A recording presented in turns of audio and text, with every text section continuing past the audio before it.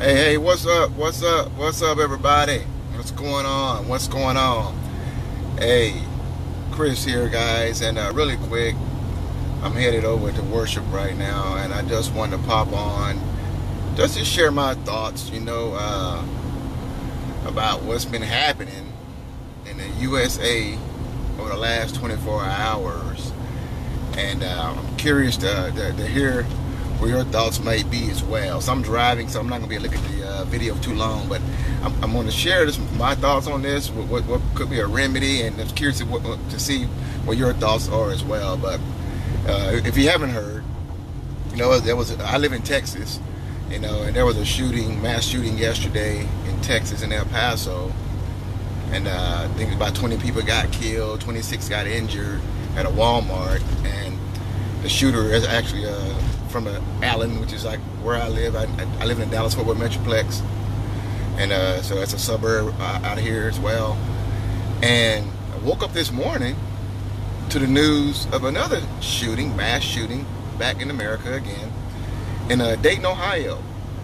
And I guess 9 people got killed and 20 got injured at an entertainment district there. I guess it happened about 1 o'clock in the morning there in Dayton, Ohio. So less than 24 hours, you've had 29 people get killed, and over 46 injured, right? So now, this is just what we know.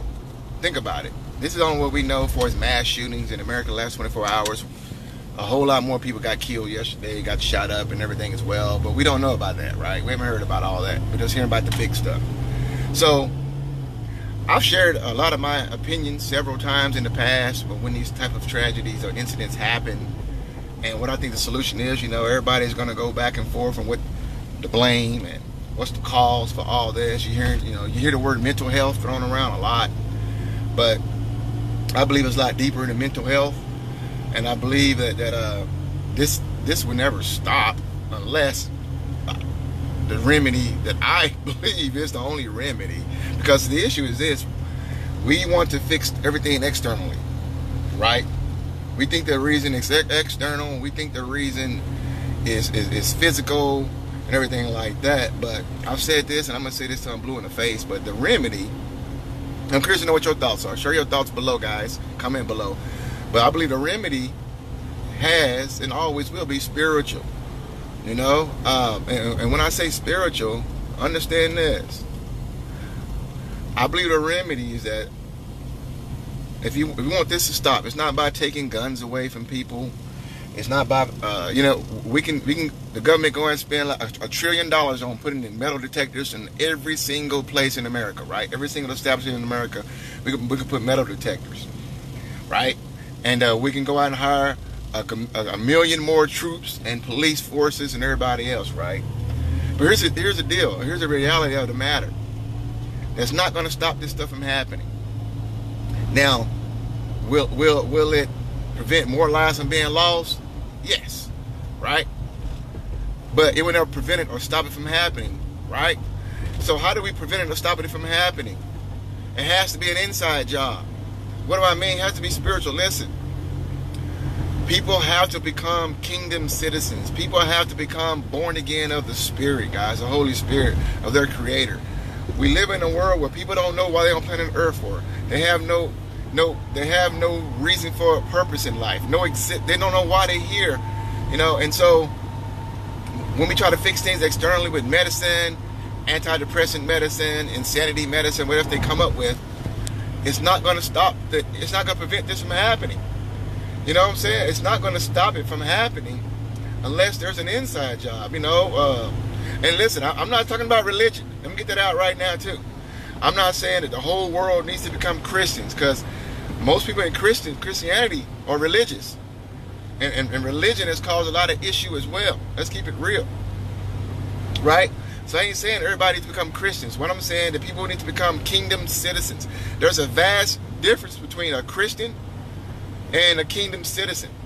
Most Christians are just religious people, no different than the Muslim or the Buddhist or the Jew or anything else, right? Just religious people that want to follow a bunch of rules and regulations, and would actually do evil in defense of their religion.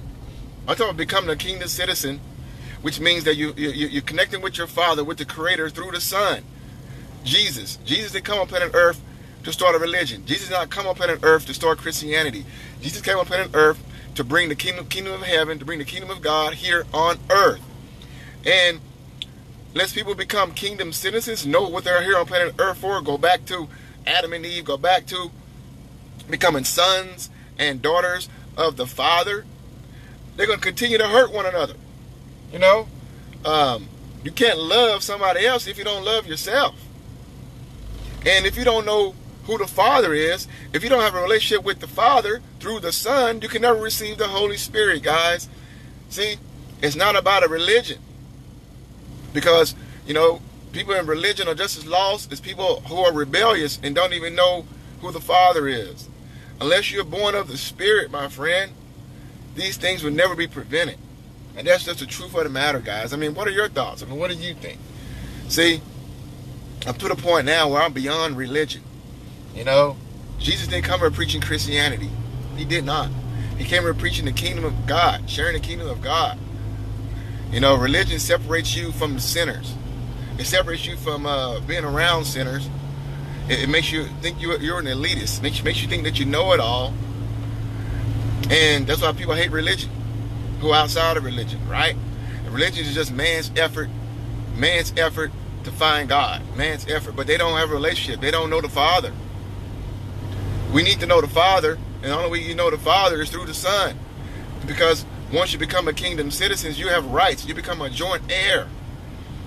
And unless you have that relationship with the Father, you're going to continue to do these type of things that we see happening every single day.